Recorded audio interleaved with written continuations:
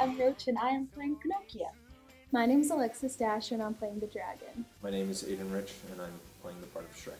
My name is Kyle Parisi, and I play Lord Farquaad. My name is Megan Fox, and I play Princess Fiona. I'm Daniela Kaplan, and I am playing Gingy in Shrek. The story behind Shrek is this ogre who's trying to get his swamp back from Lord Farquaad. What he does is he goes to Lord Farquaad's castle to see if he can get everybody out of his swamp, which then leads him to meet Donkey, his best friend, and the two go on a wild adventure which involves them rescuing a princess and eventually falling in love with said princess and sort of going into all sorts of crazy hijinks from that point on. The score can be really at one point it sounds very serious and sad, and the next minute it'll just shift tones completely, and seeing people act through that too, it's just hilarious. I love it. My favorite part of the show is the song Freak Flag. There's this song where they're competing of who has the worst life. It's called I Think I Got You Beat. My favorite part of the show is the song Who I'd Be. Music rehearsals, I would say, just because I love to sing and I love singing with my friends, and I think it's so awesome to hear everyone showcase their voices in their characters. You're getting your whole body experience with your character when you go off and dance. You mentioned the dragon. I think that's going to be one of the more interesting scenes just because of the fact that we have to somehow translate the fact that we're dealing with a giant, dangerous dragon into what we can manage to do with a high school production. By far, the dragon. It is so big. It's a giant puppet. And I've been in this show before, and it was just amazing, but I'm expecting, even better this time. I'm really excited for the nose, because, just press a button and it'll go, whoop. That's really cool to me. I love the Gingy element. I am so excited to carry around a little puppet in a tray. It's going to be very challenging to do the dances with that, but I think it'll be so fun, and it so adds to the show. My favorite is the dragon puppet because it brings my character to another level. I'm a comedic actor, and my character is comedic. My acting style is very emotional and very sort of method, as they would say. I really like to get into the character and sort of do as much as I can to embody the kind of character, which works really well for Lord Farquaad because he's a very sort of flamboyant, almost girly kind of character. My acting style is usually very enthusiastic and fun and very character-y, I guess you could say. So I feel like Gingy helps me showcase that, and I've never really played a role where I get to do a voice that isn't really mine, so I feel like this is pretty awesome.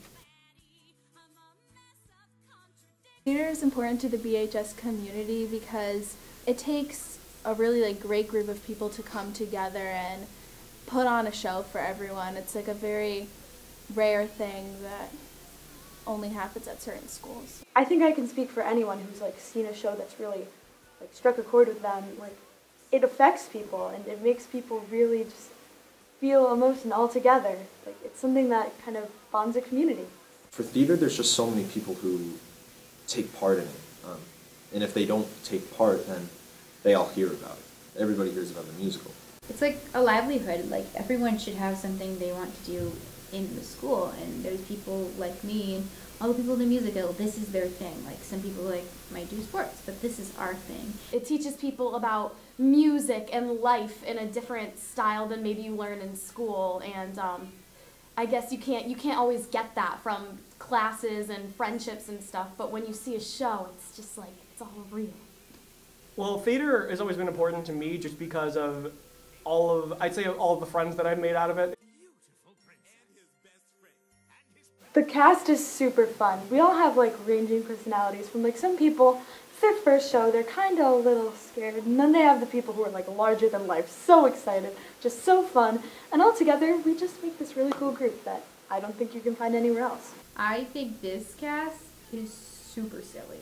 They have a hard time being serious, but it's a comedic show, so it's very good that they're all silly. The cast is just, they're great. They're all great people. I've made really great friends with a lot of them. I feel very welcome, and I hope everyone else feels very welcome there, that it's very welcoming, very accepting environment for a lot of people to be in.